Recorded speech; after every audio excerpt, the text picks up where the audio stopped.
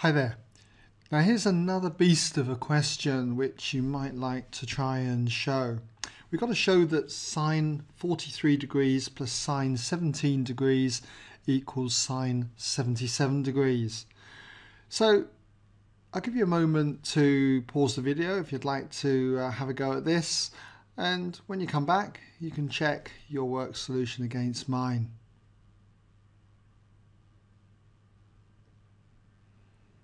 Okay, welcome back then if you had a go at this one. So what I'm going to do is start with the right hand side, and when I was looking at this I wanted to see how I could get 43 and 17 involved in the 77 degrees.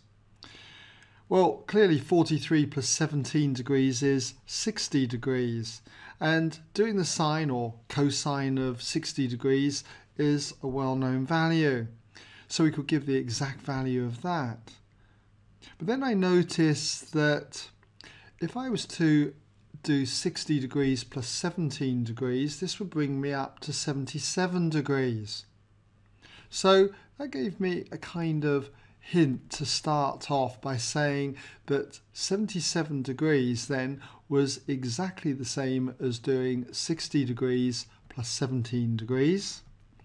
And then splitting that 60 degrees further as 43 degrees plus another 17 degrees.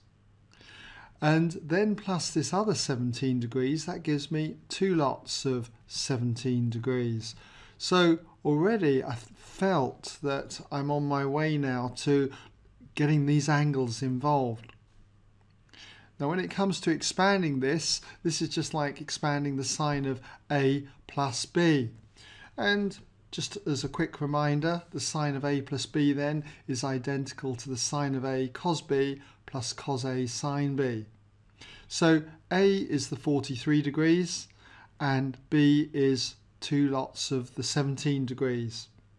So we'll just expand that then, and if we do that, we've got the sine of 43 degrees multiplied by the cosine of two lots of 17 degrees.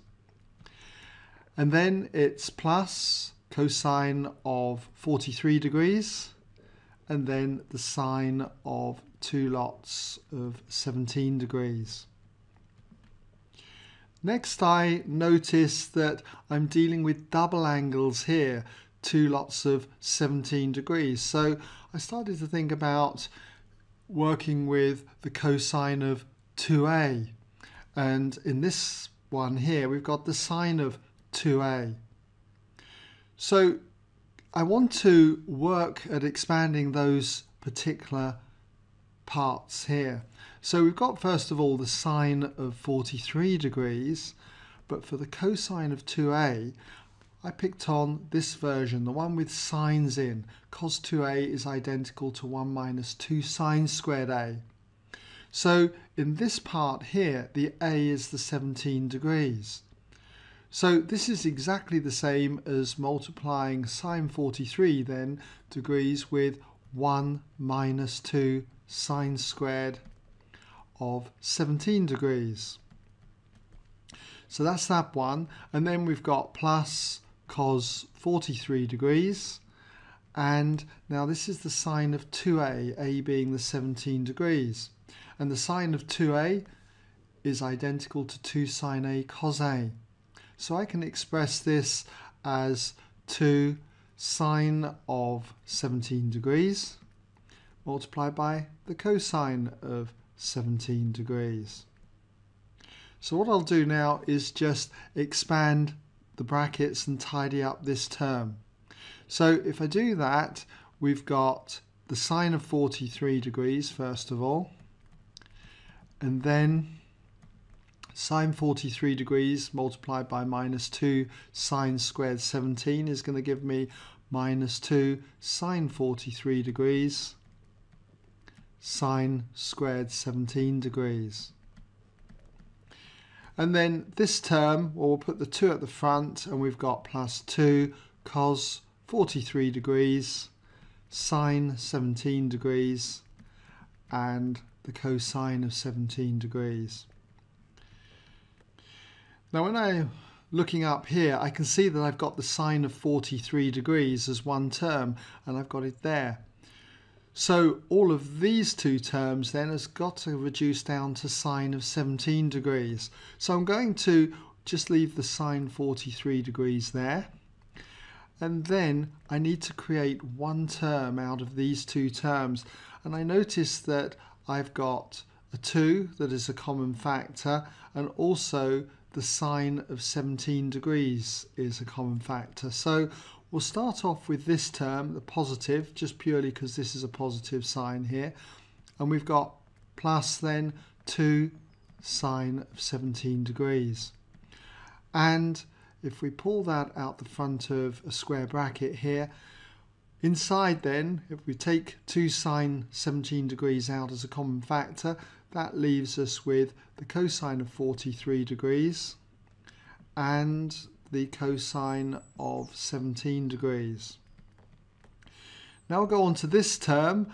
We've already pulled out plus 2 sine 17 degrees, so that's just going to leave us with minus, and then sine 43 degrees and one more sine 17 degrees.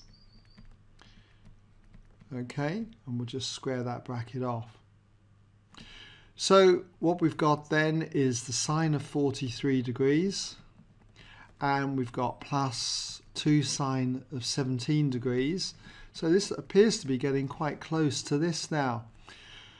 And then when we look inside this bracket here, this is a familiar pattern structure.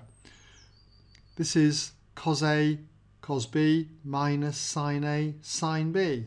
And you should be familiar with this as being the cosine of A plus B. So what we've got here then is the cosine of 43 degrees for A plus B being the 17 degrees.